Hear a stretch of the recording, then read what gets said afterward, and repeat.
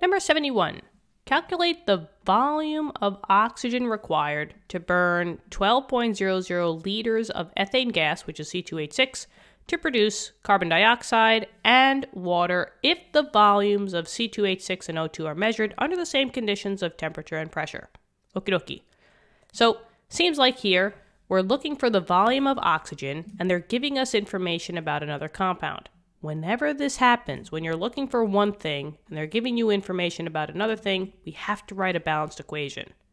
Now, seems here that this is a combustion equation, right?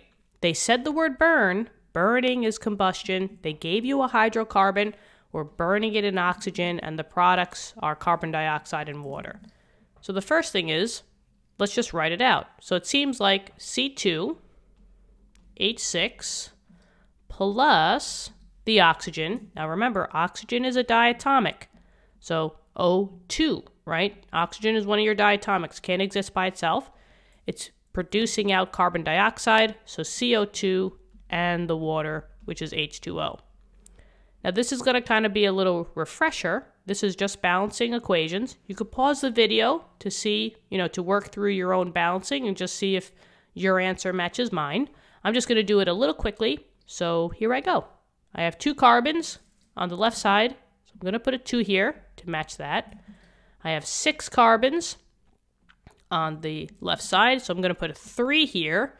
And oh boy, looks like we're going to need a fraction, right? I have 4 oxygens here plus 3 is 7 total oxygens. In order to put this down, it's going to be a 7/2 in the beginning. But then remember, you have to multiply the whole equation by 2 to get the fraction out of it. So I'm going to say that we have 2 of these. This now just turns into a 7. 2 times 2 is 4.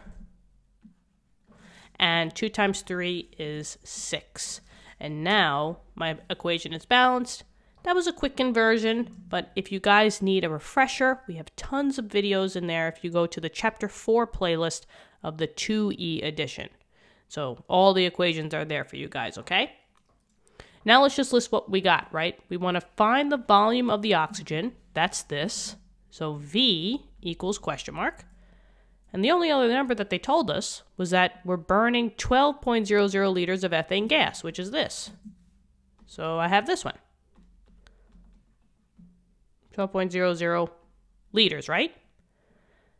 Now, how do I go from this to that, right? They didn't give us any other pressure or volume, but they did say that the C2H6 and the O2 were measured under the same conditions of temperature and pressure. When this is the case, when you're under the same conditions of temperature and pressure, your mole ratio can equal your liter ratio.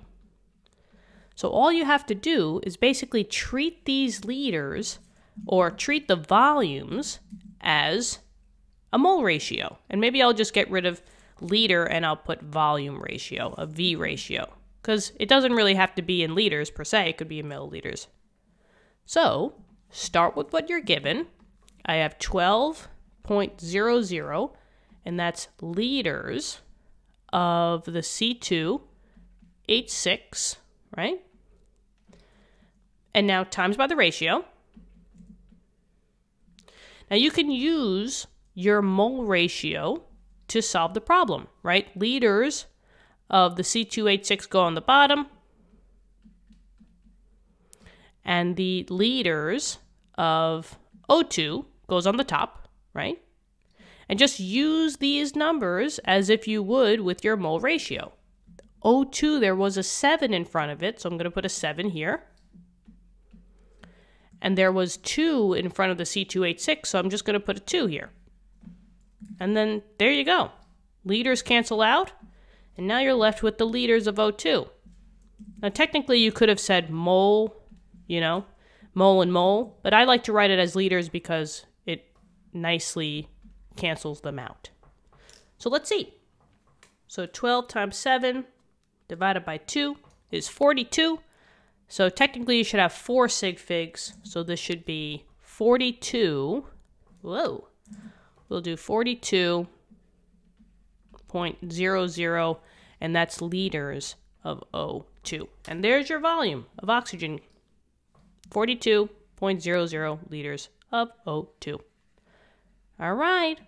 That one was pretty easy. So just know if you're under the same conditions of temp and pressure, all you're doing is you're just using your volumes as mole ratios. Just use your coefficients. All right? So hopefully this helps. Thank you so much for tuning in.